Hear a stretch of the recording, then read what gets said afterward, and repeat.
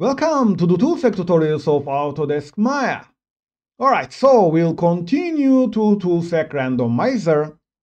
Let's deal with color mode.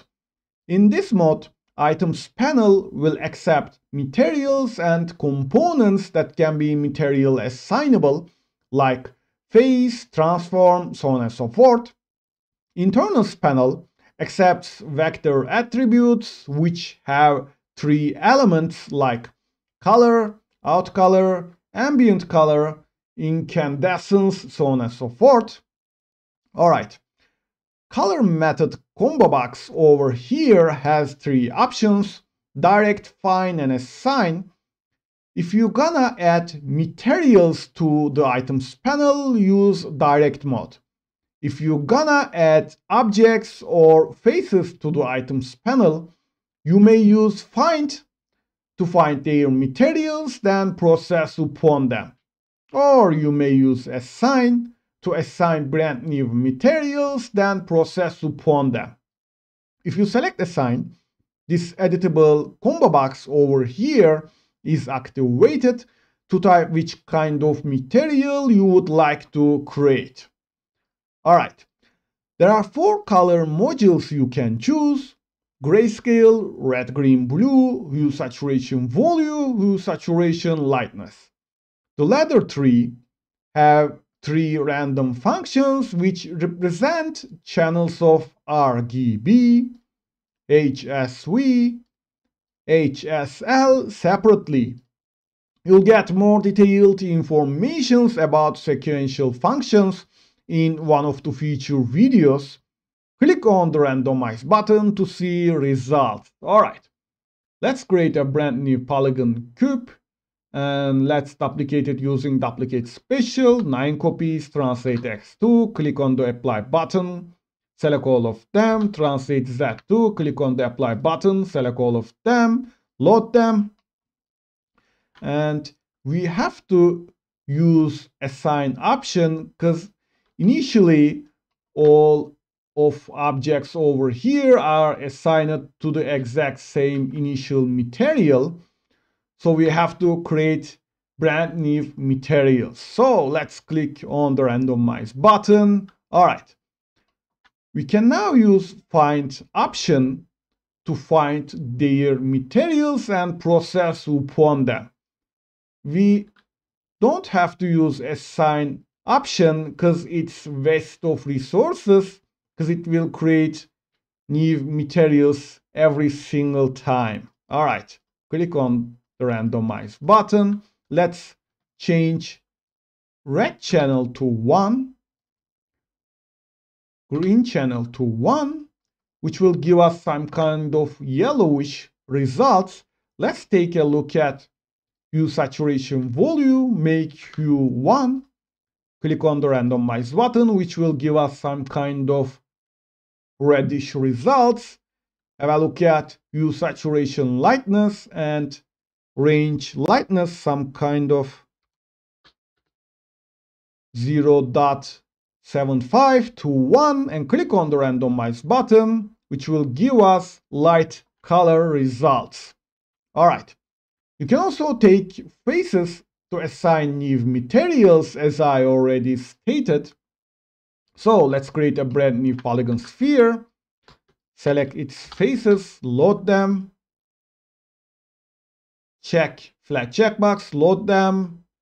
And click on the randomize button. Even before doing that, let's set assign option and click on the randomize button to see the result. All right. Same item set rule and internal set rule for object mode are also valid for color mode.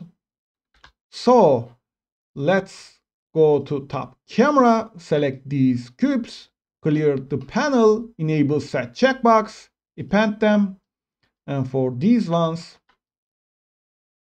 and those ones, these ones, that one, this one, that one, this one, that one, and finally this one. Switch back to perspective camera, click on the randomize button to see results. You can also use space separator instead of new line for attributes and click on the randomize button to see results. It will give us grayscale results even if we are in RGB mode, because color red, color green, color blue are assigned to the same exact random value. Alright, let's deal with replace mode. In this mode, both of items panel and internals panel will accept objects. At every single iteration, one of objects written in the internals panel will be picked.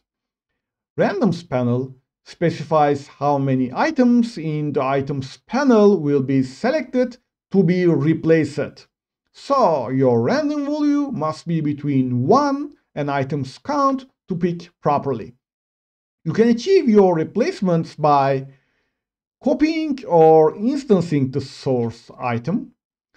Alright, this copied or instanced object will be moved to position of the destination item by matching their either rotate pivots or scale pivots. Then you can transfer, rotate, and scale attributes if you wish so. Click on the randomize button to see results. So let's go to object mode and type rotate X, rotate Y, rotate Z, range something like -90, +90. Click on the randomize button, disable set checkbox, select all of them, load them again, click on the randomize button. Let's type scale X, scale Y, scale Z, range something like 0.2, 1.6, and click on the randomize button and get back to replace mode and create brand new polygon cube again, and cylinder and cone and torus, pipe, helix. All right. Let's scale these a little bit down to match the size of this cube over here for the sake of this tutorial. And this one, and that one, and this one. All right, let's select them, load them, and set randoms something like solo 100. So every single items over here will be replaced, and click on the randomize button to see results. You can realize scaling and rotation attributes are transferred.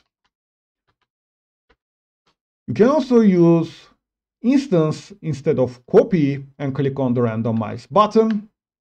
So let's check over here the result of instancing. All right. Same item set rule for object mode is also valid for replace mode.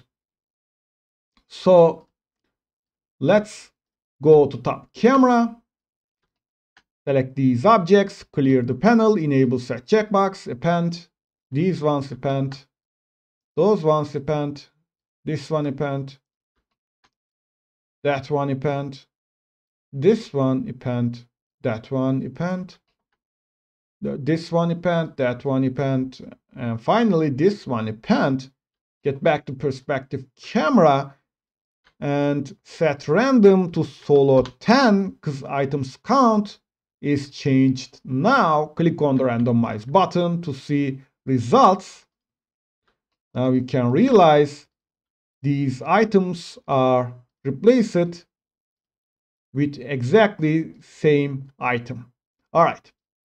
Internal set checkbox is disabled because you can't replace one object to multiple objects with keeping same names.